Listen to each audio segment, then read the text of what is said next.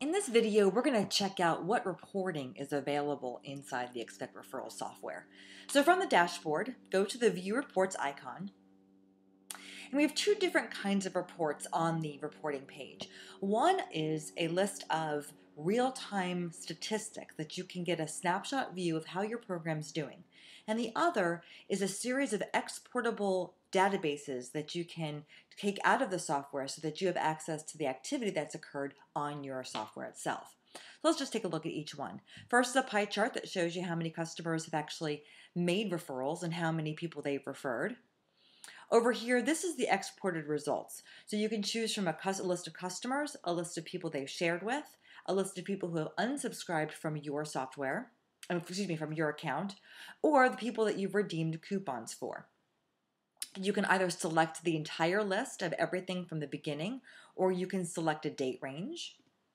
Or you can go to the advanced search and you can actually look for somebody based on some piece of information that you have.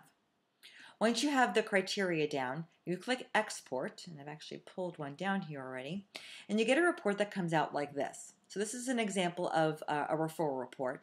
These are the people who have been shared with, their email address, their address information if it was collected, who it was referred by, that person's email address, when it was referred, if the email bounced, whether it was opened, whether they've unsubscribed, and what source did they come from. Direct meaning it was an email sent from customer to a referral or from social media, or if it would be a website address if it was from the referral plugin.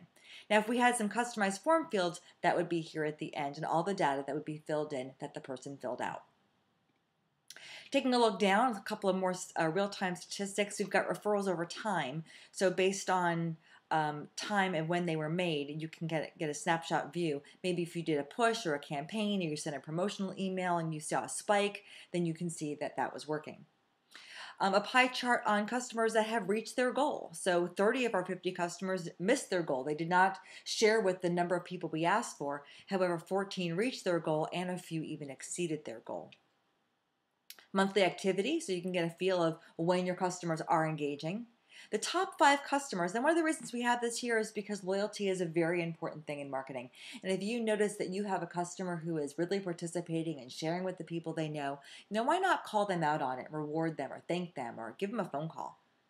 And last but not least, we have from our social media where the referrals are coming from, whether it's, again, it's direct, it's an email from the customer directly to their friend, whether it's coming from social media. And then, of course, our social media statistics. And this is another exportable database that you can see exactly who is being referred, their email address, and as well as the bit.ly link that it came from.